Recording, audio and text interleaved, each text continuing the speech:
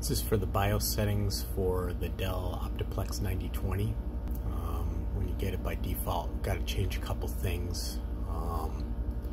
First off, we need to change to UEFI boot option.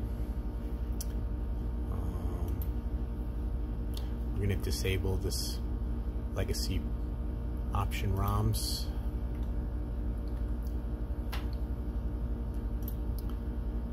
That's fine. Date doesn't really matter right now. Okay.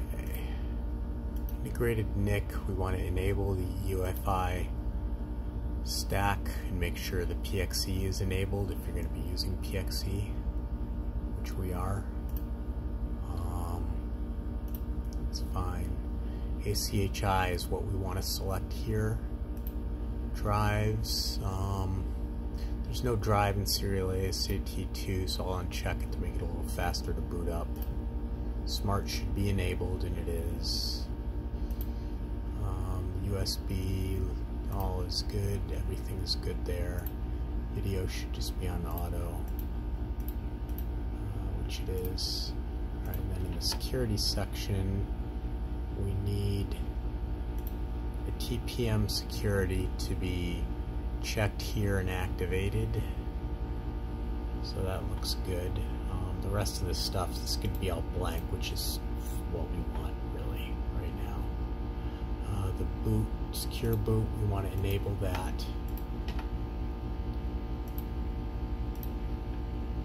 So we'll just make this enabled, and then the only other thing in here that I like to do is disable the sleep mode in Windows. You do that by clicking this checkbox right here. Okay, we're going to apply these settings and then exit, and we're going to go back into the BIOS and just disable it so PXE booting is not an option from the get-go. We don't really want it to be going into the PXE boot environment unless we force it to. So we just need to uncheck these two boxes here, click apply and exit, and then this thing is ready to image. And what I do is I hit the F12 key to get the boot menu up.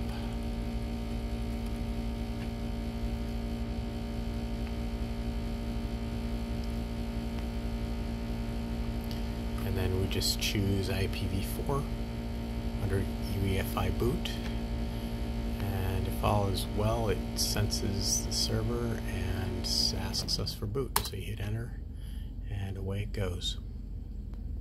All right, have fun.